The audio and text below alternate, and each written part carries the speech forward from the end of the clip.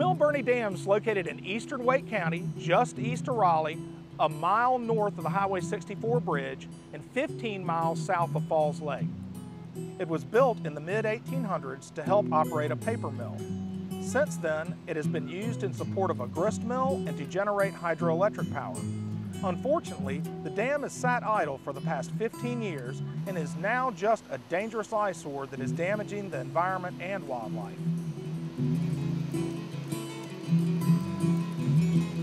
It's really a neglected structure. We've had drownings at the dam. It looks calm. It's very deceptive. We've got the Raleigh Greenway behind us. We've got a canoe launch over here. This is a popular place to fish. So you could have parents bringing their children, which has happened, and being very responsible and getting warm and going for a swim, not knowing that this is a very deadly current just behind me. What this water does is it goes up and down, so it actually falls out from beneath your body and drags you under it. There's no way to outswim that. This is a killer. Dams are definitely hazards. They can create unsafe conditions for people that are swimming or boating in the river. So if they're no longer serving a purpose, it makes a lot of sense to get them out. This dam is definitely a priority for removal around the state because of the uniqueness of the Neuse, the fact that it will open up another 15 miles of river habitat for migratory fish, and also the fact that it will benefit a number of rare fish, mussel, crayfish, and other species, including some of which only live in the Neuse River and nowhere else in the world. This particular area of the Neuse is most important because it's as far as migratory fish, anadromous fish, for example, like striped bass and American shad, it's as far as they can come. They're stopped in their spawning migration by this dam that's right behind us. By removing a dam like Milburnie, it would allow these fish that for years, eons, have been migrating up the Neuse River beyond this point, access to more of their historic spawning habitat, make it more like a river rather than a lake, which exists up above this dam right now. Our company, Restoration Systems, has 4 primary goals for removing the Milburnie Dam. The first is to improve the water quality behind the dam, from what's now an oxygen-poor lake-like environment to a free-flowing, oxygen-rich river environment. The second is to establish a more appropriate aquatic community, that which suits shallow water species and things that live on the bottom that now are covered up by a lake. The third is to increase the amount of habitat for threatened and endangered species which haven't been able to live behind the dam for more than 100 years. And the fourth is to remove a barrier to migratory fish in the spring.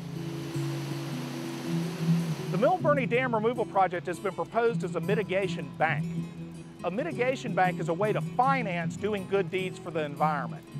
In order to pay for the removal of the dam, we have applied to state and federal agencies for offset credits that can be sold to developers to offset their damage to the environment elsewhere in Wake County and surrounding counties.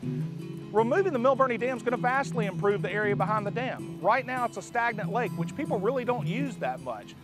Now that the greenways come through and passes along that lake, people want access to the river. They want to play, enjoy, and recreate in a river and have easy access to flowing water.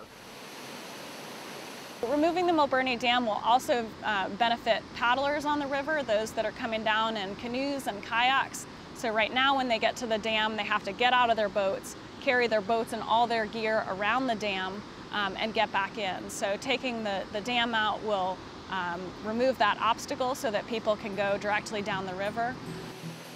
Restoration Systems noticed in the late 90s and early 2000s that the federal government had done some incredible work in the Neuse River Basin removing dams. First, the Quaker Neck Dam was removed from the Neuse River right outside of Goldsboro, and that allowed fish to get all the way up to Milburnie where we are here today. Next, they removed a dam on a tributary to the Neuse just upstream of the former Quaker Neck Dam, where the fish could access a slight bit of the river but ran into what was called the Cherry Hospital Dam. That was removed shortly after by the Fish and Wildlife Service and conservation groups. After that, the Rains Mill Dam up the Little River was removed. And then finally, in 2005, our company removed the Lowell Dam.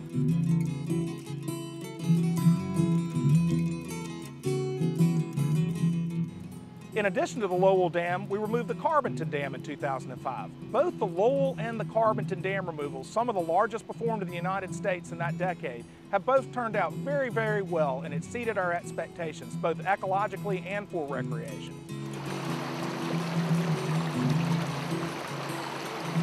When we take the dam out, it's going to look much like, if not exactly like, the river downstream of the dam today. It'll take a little transition time, but in a couple of years, you won't be able to tell the dam was ever here.